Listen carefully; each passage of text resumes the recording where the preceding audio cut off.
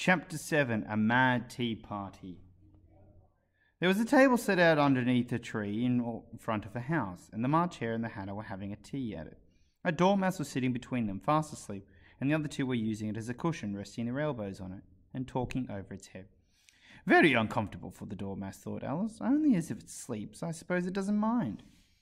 The table was a large round one, but their three were crowded together at one corner of it.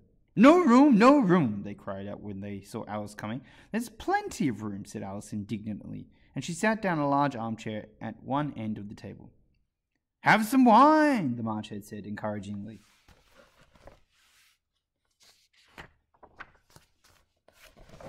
Alice looked all around the table, but there was nothing on it but tea. I don't see any wine, she remarked. There isn't any, said the March Hare. Then it wasn't very civil of you to offer it, said Alice angrily. And it wasn't very civil of you to sit down without being invited, said the March Hare. I didn't know it was your table, said Alice. It's laid for a great many more than three. Your hair wants cutting, said the Hatter. He had been looking at Alice for some time with great curiosity, and this was the first speech. You should learn not to make personal remarks, Alice thought, with some severity. It's very rude. The Hatter opened his eyes very wide on hearing this, but all he said was, Why is a raven like a writing desk? Come, we shall have some fun now, thought Alice. I'm glad they've begun asking riddles. I believe I can guess that, she added aloud. Do you mean that you think you can find out the answer to it? Said the March Hare. Exactly so, said the Alice. Then you should say what you mean, the March Hare said. I do, Alice hastily replied. At least I mean what I say. That's the same thing, you know. Not the same thing a bit, said the Hatter. Why, you might just as well say that I see what I eat is the same as I eat what I see. You might just well say, added the March Hare, that I like what I get is the same as I get what I like. You might just well say, added the Dormouse, which seemed to be talking in its sleep, that I breathe when I sleep is the same as I sleep when I breathe. It is the same thing with you, said the Hatter, and here the conversation dropped, and the party sat silent for a minute while Alice thought over all she could remember about ravens and writing desks, which wasn't much. The Hatter was the first to break the silence. What day of the month is it? He said, turning to Alice. He had taken his watch out.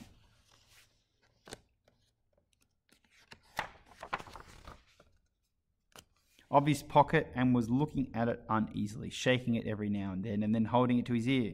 Alice considered a little and then said, The 4th. 2 days wrong, sighed the Hatter. I told you butter would not suit the works. He added, looking angrily at the March Hare. It was the best butter, the March Hare meekly replied. Yes, but some crumbs must have gotten to it as well, the Hatter grumbled. You shouldn't have put it in with the bread knife.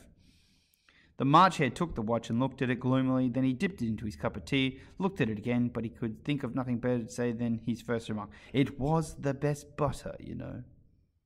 Alice had been looking over his shoulder with some curiosity. What a funny watch, she remarked. It tells the day of the month, and doesn't tell what o'clock it is. Why should it? Muttered the Hare. Does your watch tell you what year it is?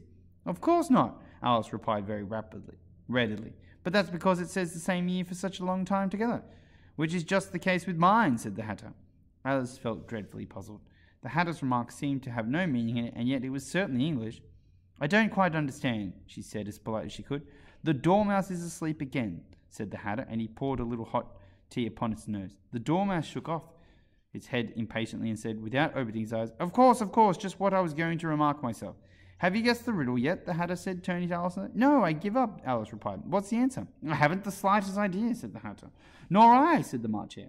Alice sighed wearily. I think you might do something better with your time, she said, than wasting it asking riddles with no answers. If you knew time as well as I do, said the Hatter, you wouldn't talk about wasting it. It's him. I don't know what you mean, said Alice. Of course you don't, the Hatter said, tossing his head contemptuously. I dare say you never spoke to time. Perhaps not, Alice cautiously replied. But I know I have to beat time when I learn music. Ah, that accounts for it, said the Hatter. He won't stand beating. Now, if you only kept on good terms with him, he'd do almost anything you'd like with the clock. For instance, suppose it were 9 o'clock in the morning, just time to begin lessons. You'd only have to whisper a hint to time, and round goes the clock in a twinkling. 1:30, time for dinner. I only wish it was, the March Hare said to himself in a whisper. That would be grand, certainly, said Alice thoughtfully, but then I shouldn't be hungry for it, you know. Not at first, perhaps, said the Hatter, but you could keep it at 1:30 for as long as you like. Is that the way you manage? Alice asked. The Hatter shook his head mournfully. Not I, he replied. We quarrelled last March, and just before he went mad, you know, pointing with his teaspoon to the March Hare. It was at the great concert given by the Queen of Hearts, and I had to sing. Twinkle, twinkle, little bat, how I wonder where you're at. You know that song, perhaps? I've heard something like it, said Alice. It goes on, you know, the Hatter continued, in this way. Up above the world you fly, like a tea tray in the sky. Twinkle, twinkle. Here the Dormouse shook itself and began singing in its sleep. Twinkle, twinkle, twinkle, twinkle. And went on so long that I had to pinch it to make it stop. Well, I'd hardly finished the first verse, said the Hatter, when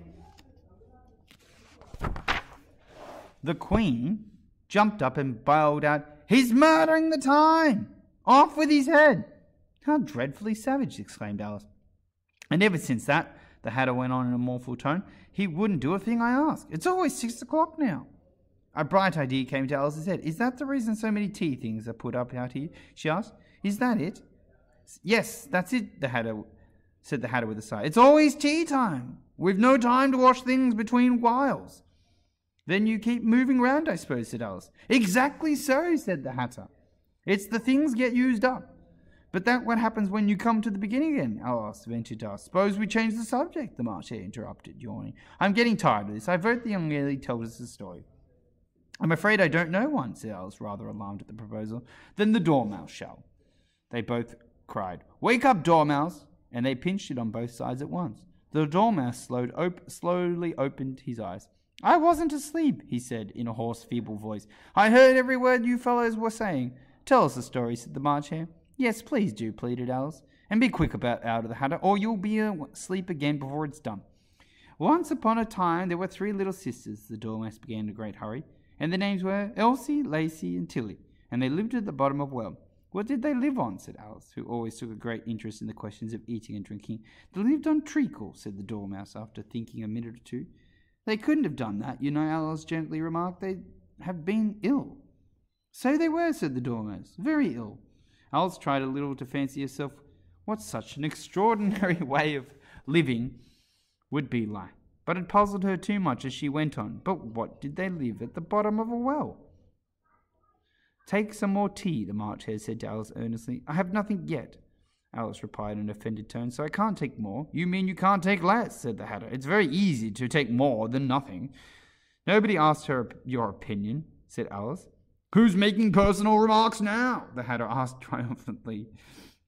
Alice did not quite know what to say to this, so she helped herself to some tea and bread and butter, and then turned to the Dormouse and repeated a question. Why did they live at the bottom of a well? The Dormouse again took a minute or two to think about it, and then said, It was a treacle well. There's no such thing, Alice said, Alice was beginning very angrily. But the Hatter and the March Hare went, Shh, shh, and the Dormouse sulkily remarked, If you can't be civil, you better finish the story for yourself. No, please go on, Alice said very humbly. I won't interrupt you again. I dare say there may be one. One indeed, said the Dormouse indignantly. However, you consented to go on, and so these 3 little sisters, they were learning to draw, you know. What did they draw? Said Alice, quite forgetting her promise. Treacle, said the Dormouse, without considering it all his time. I want a clean cup, interrupted the Hatter. Let's all move one place on. He moved as they spoke, and the Dormouse followed him. The March Hare moved into the Dormouse's place, and Alice rather unwillingly took the place of the March Hare. The Hatter was the only one who got any advantage from the change, and Alice was a good deal worse off than before, as the March Hare had just upset the milk jug into his plate. Alice did not wish to offend the Dormouse again, so she began very cautiously. But I don't understand. Where did they draw the treacle from? You can draw water out of a water well, said the Hatter, so I shall think you can draw treacle out of a treacle well, stupid. But they were in the well, Alice said to the Dormouse, not choosing to notice his last remark. Of course they were, said the Dormouse. Well in! This answer so confused poor Alice that she let the Dormouse go on for some time without interrupting. They were learning to draw, the Dormouse went on, yawning and rubbing his eyes, for it was getting very sleepy, and they drew all manner of things, everything that begins with an M. Why with an M, thought Alice. Why not, said the March Hare. Alice was silent.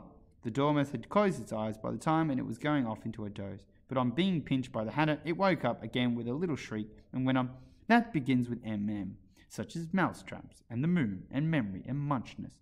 You know, you say things are much of a muchness. Did you ever see such a thing as a drawing of a muchness? Really, how you ask me, said Alice, very much confused. I don't think. Then you shouldn't talk, said the Hatter. This piece of rudeness was more than Alice could bear. She got up in great disgust and walked off. The Dormouse fell asleep fell asleep instantly, and neither of the others took the least notice of her going. Though she looked back once or twice, half hoping they would call after her, the last thing she saw they were trying to put the Dormouse into the teapot. At any rate, I'll never go there again, said Alice as she picked her way through the wood. It's the stupidest tea party I ever was at all in my life. Just as she said this, she noticed that one of the trees had a door leading right into it. That's very curious, she thought. But everything's curious today. I think I may as well go in at once. And in she went. Once more, she found herself in a long hall and close to the little glass table. Now I'll manage better this time, she said to herself, and began by taking the little golden key and unlocking the door that led to the garden. Then she set to work nibbling at the mushroom she had kept a piece in her pocket, till she was about a foot high. Then she walked down the little passage, and then she found herself at last in the beautiful garden among the bright flower beds and the colourful fountains. Chapter 8. The Queen's Croquet Ground.